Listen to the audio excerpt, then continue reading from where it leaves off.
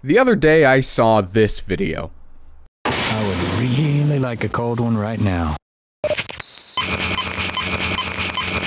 This should help. Wisely done, Mr. Freeman. Have you been able to get the beverage machine to work yet? So today, dear viewer, we're making it happen. Also, as a bonus, we have a button. I figured this can be a Half-Life beer opener, and then this can be a portal button. It's roughly the right shape. As you can see, it's for dad jokes. Let's give them a listen, shall we? Why do crabs never give to charity? Because they're shellfish. Okay, number one's a bit rough. Did you hear about the bread factory burning down? They say the business is toast. Okay, I like that one. Cosmetic surgery used to be such a taboo subject. Now you can talk about Botox and nobody raises an eyebrow. Okay. Shout out to my grandma. That's the only way she can hear. Okay. Hey, Gordon. About that dad joke I owe ya. I think this is just like the same thing. I called my wife and asked her if I should pick up fish and chips on the way home from work, and she hung up. She's still angry she let me name the kids. Why does he laugh at the end? If there was like a laugh track, it wouldn't really sound as lonely. Okay, so we've got our dad joke button and beer opener. Actually, from now on, this is gonna be soft drink opener. And whenever I said beer, I meant root beer. Don't demonetize me, please. But the idea is that we can take these apart. This one's gonna be a little harder to do because it's just smaller. But we'll take them apart, and then I got these. So this is a couple of audio amplifiers. So I don't know if we're gonna need an audio amplifier, because I didn't really know how the sound is gonna sound on the speaker when I output a microcontroller. This is just a very, very small Raspberry Pi Pico. It's the same microcontroller that you've seen on the channel a few times. You can use this like a GameCube mod chip. I used one to make the Operation game. I can shake the game, just like this. They're very useful. But I figured I can write some extraordinarily basic code on this to detect when you bridge the two metal pieces up here. And when it detects that, it will just play a stored sound file. Or a few. I want to actually do a few that you can cycle through. And this is tiny enough that it should fit in there. My other concern is that the batteries that power this thing might not be enough to power the microcontroller. So, we'll see. I'd hate to have to try to put a bigger battery in here, but, you know, we'll do what we gotta do. Get out of here. Go. Keep going. Keep it moving. Go. Why are you just sitting here? Stop! Whoop. Yep. Super simple circuit. So we can take the brain out. I think that's like a CR2032, like BIOS battery type battery. And how many volts are those? That's 3 volts. That should work.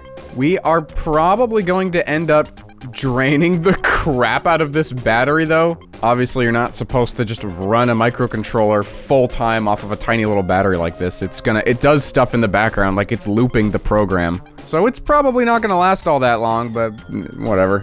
If there's room, maybe I can look at putting like a small lithium-ion battery, but I don't like batteries. I do not know how to do them properly. I don't know how to do the charging circuits. Tony, please. But I guess we shall begin by just desoldering all the stuff. There goes the contacts, and there goes the speaker. I don't see any reason we can't just use pins 0, 1, 2, and 3 for this. 0 and 1 for the speaker, 2 and 3 for the button, and then ground and 3.3 volt over here for the power. Yeah, that should work. Alright, I was kind of wrong about that layout. So we're gonna have the button on pin 1, the speaker on pin 0, and then the other half of the button's gonna be on ground, and then the other lead from the speaker is also gonna be on ground. Because that's how that's supposed to work. I think. I don't know. Only one way to find out. The first prototype of the code works. Listen to this.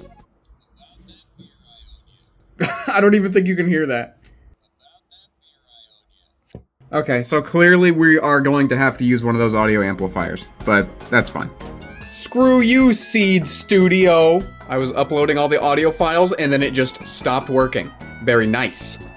But I have recreated the setup with a standard Pi Pico. I'll replace this with one of the smaller ones. I got more on order. I only had one of those. Because that is very likely not gonna fit in there. So, I'll replace it with a smaller one later, but for now, this will do. I have the audio amplifier hooked up to the speaker, and everything is connected. And we'll flip it on.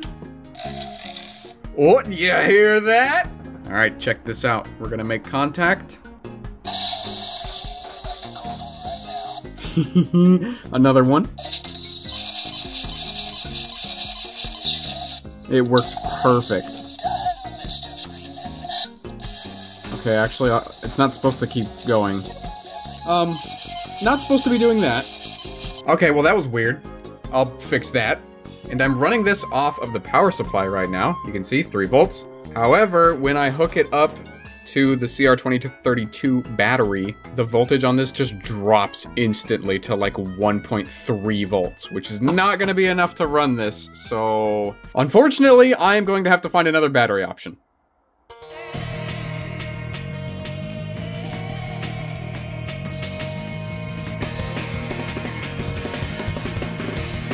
Not that I wish to imply that you have been vaping on the job. Alright, this is where our battery's coming from. We just have to get to it. No one is more deserving of a boof. I'm not really sure what the best way to take this thing apart is, but I'm just gonna heat the crap out of it because you're not supposed to take it apart. Gotta make sure we don't touch the demonetization liquid. Oh, one of the magnets came out. So can we then just... It's a little spooky because I don't know where the battery is and I don't want to like puncture it. There we go. Now it's coming. And we made no progress. May this serve as a tutorial video to all of the poor children 300 years from now that have to go into the landfills and dig these things up just to get the lithium out of them. We love single-use lithium-ion batteries. Oh, it's all floppy now. Oh, come on out, partner. Oh, oops. I ripped something. I think that's just the heating coil, though. Ew, this is disgusting. Does it still work? We'll see. The problem is that I also want this Type-C port for charging, because the battery's kind of coming out now, but... Not with the Type-C port. Oh, I saw smoke. Oh, it still works. That's toxic. This is the heating coil right here. So I'm just gonna get rid of that right now. Goodbye. There it is. It's a bit disgusting. Nothing we can't clean up though. This is a really compact package. This is exactly what I was hoping to use. I'm a little concerned that this thing is so drenched in the goop, blinking at me for some reason. Does the circuit board just like swim around in the vape juice? All right, here it is. The pearl from the inside of our mango oyster. It's all hooked up. And guess what? It will do. I also want these to look the part too. We're going for authenticity today. All right, proof of concept for the portal button. Done. It currently still makes Half-Life noises. But that's fine, I can change that later. And the nice part about this is that it uses 2 AAA batteries, and I guess that's enough to run this thing. Here it is, pretty much complete. I'm not even gonna bother trying to explain to you how everything is set up in here. You'll just have to take my word that it works. I'm gonna put all the screws back in this one, and then finish up the button, and then show you guys how they look.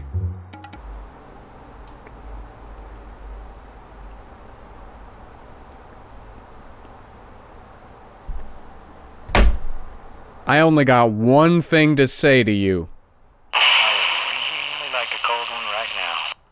The Half-Life bottle opener has been faithfully recreated and sounds like hot dog shit. But to be fair, I don't think it would be authentic otherwise.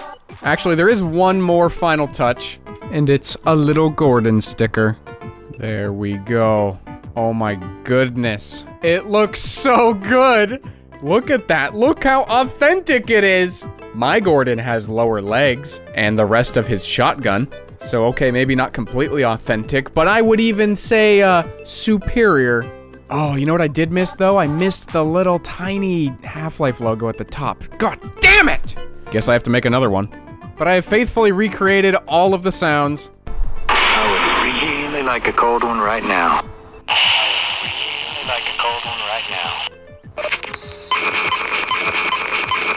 This should help.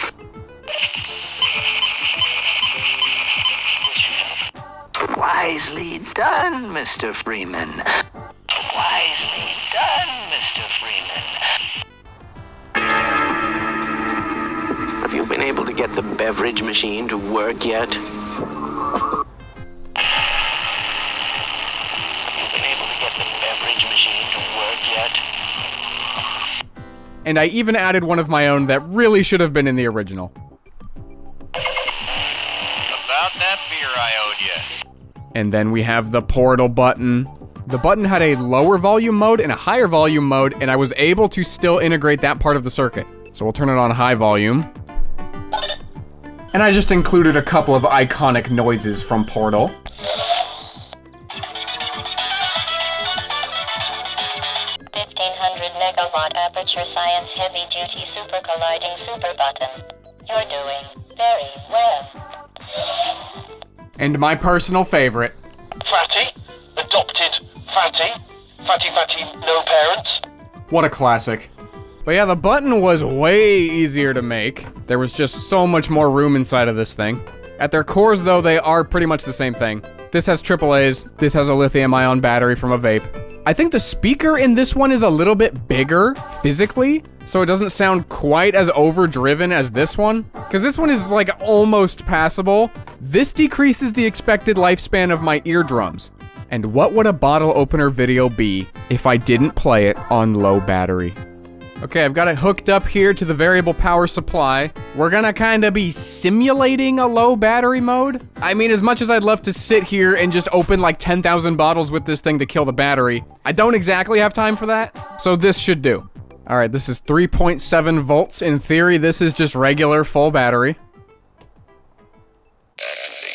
Oh yeah, I forgot to mention it does that when you turn it on.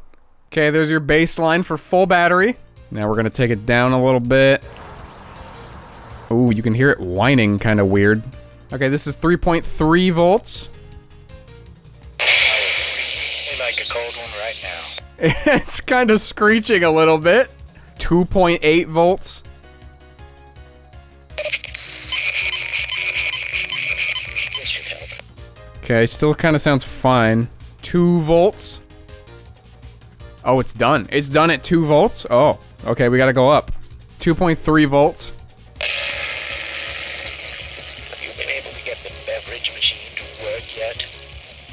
Oh, that kind of sounds awful, but really not too bad.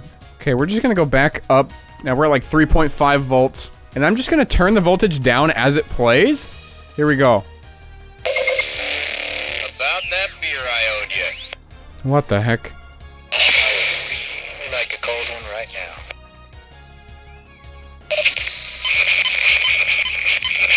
This should help. Well, that's kind of anticlimactic. Wisely done, Mr. Freeman. Oh, it gets kind of weird around 2.3. Have you been able to get the beverage machine to work yet? About that beer I owed you. Wisely done, Mr. Freeman. Able to get the beverage machine to work yet? About that beer I owed you.